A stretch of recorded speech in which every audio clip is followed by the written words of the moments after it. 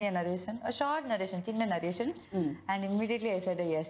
అంటే నాకు చాలా నచ్చింది ఆ సీన్స్ డిజైన్ చేసిన విధాలు అండ్ ఆ స్క్రీన్ ప్లే అయితే ఆ fast speed of the film అయితే లైక్ నేను ఇప్పటి వరకు అలాంటి ఒక ఫిల్మ్ చేయలేదు.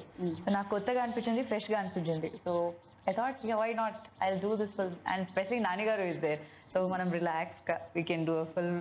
రిలాక్స్డ్ గా ఏంటి ఏం మ్యాజిక్ చేస్తారు అంత రిలాక్స్ అవ్వడానికి?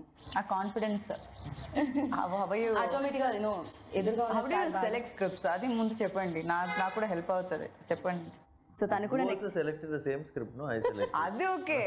సో అది అలాగే నీకు నచ్చి కదా నువ్వు చేస్తున్నావు, అవునండి, నాకు నచ్చినవి చేస్తాను అంతే. ఆయనతో కష్టం అండి. Logic applies. చాలా ఎక్స్పీరియన్స్. అంటే ఆవిడ ఇప్పుడు సెలెక్ట్ చేసుకున్నారు కానీ ఫ్యూచర్ లో కూడా ఫాలో అవుతా అంటున్నారు మిమ్మల్ని. అసలు ఎలా ఇలా సెలెక్ట్ చేసుకుంటారు?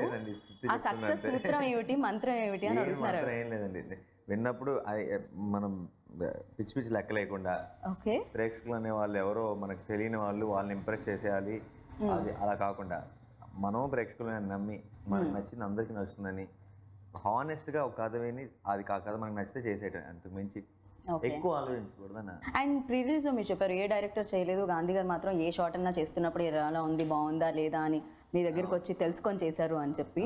సో ఎందుకని అలా మీరు జనరల్గా అంటే గాంధీకి ఫస్ట్ నుంచి అంటే నా సినిమాలన్నీ చూస్ చేసేవాడు నేను చాలా ఇష్టం. అండ్ నాకు కూడా గాంధీ అంటే చాలా ఇష్టం. బేసిక్గా ఆ పిలిచే పిలుపులో కానీ దాంట్లో అంత బోల్డ్ అంత ఎఫెక్షన్ ఉంటుంది గాంధీతో మాట్లాడేటప్పుడు కూడా. అండ్ అందరికీ చాలా ప్రేమతో నాని అన్న